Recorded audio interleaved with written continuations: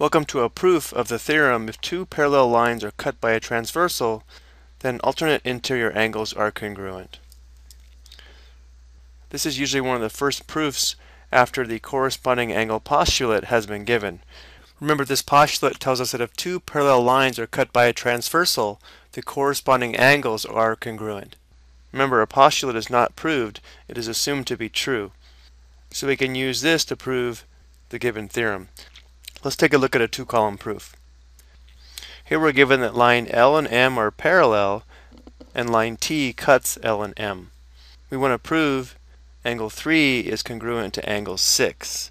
Notice angle 3 and angle 6 are alternate interior angles.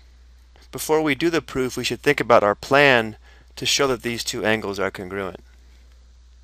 Remember, the corresponding angle postulate tells us that we can assume corresponding angles are congruent if we have two parallel lines cut by a transversal.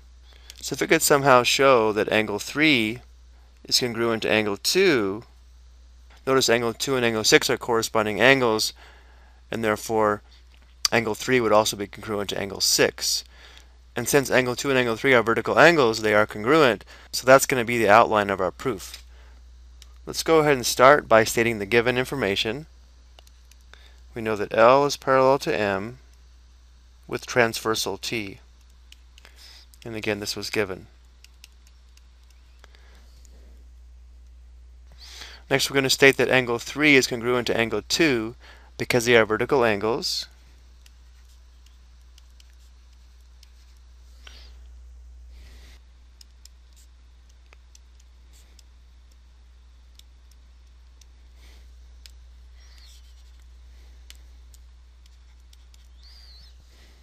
And we also know that angle 2 is congruent to angle 6 by the corresponding angle postulate.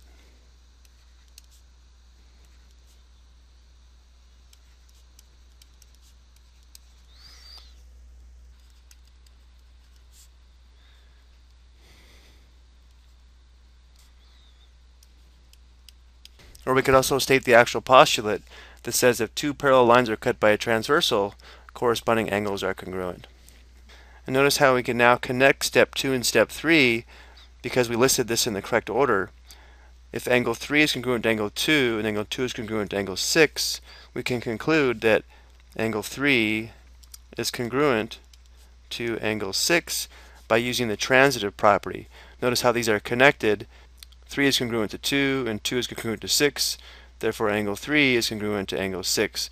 So it was important that we listed this in the correct order to link step 2 and step 3.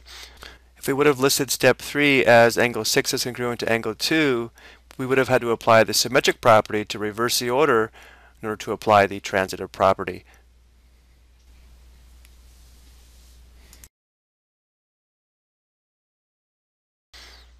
And that's pretty much it for the proof of showing that if two parallel lines are cut by a transversal, then alternate interior angles are congruent. I hope you found this helpful.